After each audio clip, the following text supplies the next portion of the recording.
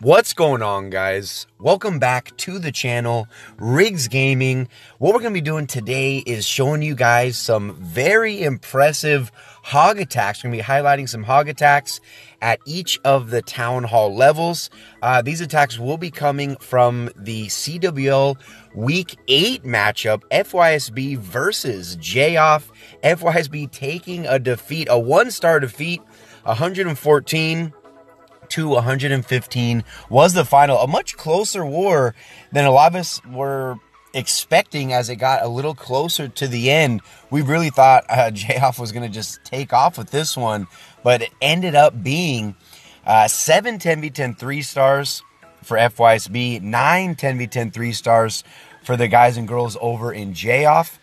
And as far as Town Hall 11v11 3-stars, we had one 11v11, this one right here. It wasn't a hog attack, but I will be featuring that at the very end of the video if you guys want to stay tuned for that.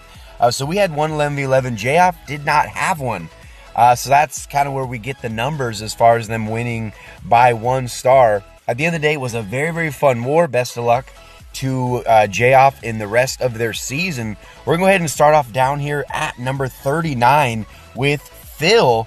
I'm going to be doing a kill squad hog attack. Like I said, I want to focus on hog attacks. We know that Lalo and air attacks have been getting a lot of love lately. Oh, we're down here.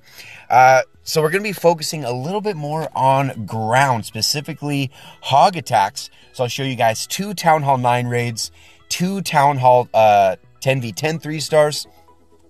I will show you guys a Town Hall 11 hit, and then our 11v11 3-star. So again, this one coming from Phil, just starting with a classic funnel down here at 6 o'clock. It's a solid wall break right there at 6. You can see he funneled his bowlers in. You can see the CCs come out, has a jump spell leading right there into the core, raging up these bowlers. Did have a couple of them walk. And even that queen, but since he already took out the CC, the queen is actually going to end up getting decent value as she makes her way to the right-hand side of the base. King is going to go ahead and aggro enemy queen as they go ahead and pop ability. There we go. And the golems, even those golemites still doing a little bit of tanking. And right here, you'll see he dropped down his hogs, and you'll notice his queen is actually going to be staying up for the remainder of this raid. And again, he didn't bring max hogs in the CC. I will go ahead and show you guys one attack that does have max hogs coming out of the CC, but this one he went ahead and did a classic shattered hobo and goes ahead. You can kind of guess where that last heal spell is going to go, right over the Tesla farm. This was a fresh hit, so not knowing where that farm was, of course it was by the enemy BK. Gonna go ahead and wipe that out right there, and as you guys see, and again, even though Queen walked, he still was able to take out that damage CC, take out the enemy Queen, still got decent value from the bowlers, even though it did not go as planned. So good adjustment by Phil, and Queen ended up helping clean up the attack. Beautiful, beautiful raid from Phil C. Nice adjustment on that attack. So now I'll go ahead and jump up here, you guys, to number 33. So we saw the kill squad hog attack. Now we're going to show you guys a queen charge hog attack. This one, there is some flexibility, more specifically with the spells. Often you'll see this attack with 2 heals and 2 rage. We got Bradley, aka Stitches. What he's going to be doing on this one is he's going to have 2 heals and or he's going to have 3 heals, 1 rage. You can often see this attack with 2 heal, 2 rage. It all just depends how much you really want to get from that queen charge. Obviously, the 2 rage spells would be used on the queen charge portion. I went ahead and sent in King over there at 3 o'clock just to help funnel that trash to make sure that that queen would go inside this compartment where he wants to take out enemy queen like he just did, gets the wall break. He obviously wants to take out the enemy CC. If not, your hogs will be completely wrecked.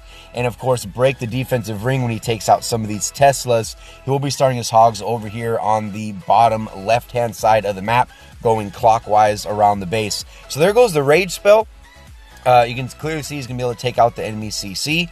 And there she goes into the wall break. Notice he also starts, once he saw that CC went down, once he knew that the enemy queen was down, starts his hogs nice and early, starting actually with the max hogs coming out of the CC.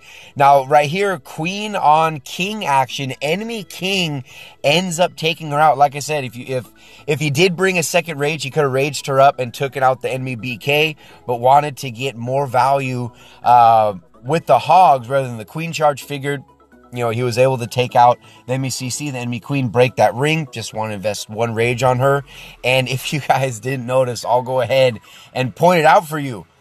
Ends up swagging a heal spell on this one. It still has a couple archers, a couple minions, some wizards that is going to help clean up this base. And look, ends up the healers end up peeling off of the queen onto the hogs, end up complete. So really, I guess he could have brought that second rage, end up completely wrecking that base. Huge shout out to Bradley Boy. I believe that is Stitch or something like that. At any rate, we're gonna go ahead and jump up. So those were the two Town Hall 9 attacks I wanted to show you.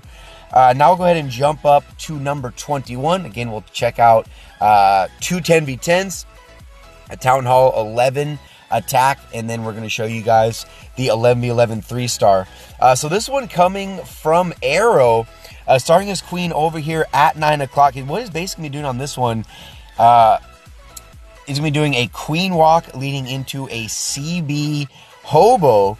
So kind of getting the best of both worlds. The Town Hall 9 attack, the first Town Hall 9 attack, we looked at a kill squad. The second one, we looked at a queen walk slash queen charge. This one gonna be, like I said, combining best of both worlds here. Again, starting his queen over here at 9 o'clock, goes ahead and drops on that rage. Was taking quite a bit of damage from the cannon, the archer tower, and that expo. Goes ahead and rages her up so she can get right through this. She's gonna be going around right here. Once this elixir pump goes down, not even sure what happened. I thought she was going to go to the wizard tower, ended up traveling 25 tiles over to take out the Tesla. Ends up working out very, very nicely, though. For the spells, though, we did have 3 rage, 1 jump, and 1 heal spell. So big investment on the queen walk and the kill squad. Here we go. Golem down here at 6 o'clock, tanking the cannon and the expo. And he will be dropping that jump spell right behind that cannon. There goes the king. And pretty much everything's just going to kind of converge together. I also had a Valkyrie inside of this kill squad as well. So you got the queen meeting up. You have the golem tanking. You got the king in there. I think, what was it? We had 8, maybe 9 bowlers going into the core of this base. And he does have 1 heal spell that he will be using on the hog portion. So right here, healer still healing up that queen. Inferno Tower goes down right as it was locking onto her, getting decent value from the bowler skips. And look at this queen inside of this core, starting hogs over here at about 4 o'clock. There goes the first heal spell. And you can see right here, queen is actually going to end up taking out that bomb tower before the hogs get to her. And you can see he does have his wizards starting that cleanup nice and early. And look, at queen took out the bomb tower. She's even going to take out the expo. Still has ability. Tons and tons of hogs left up.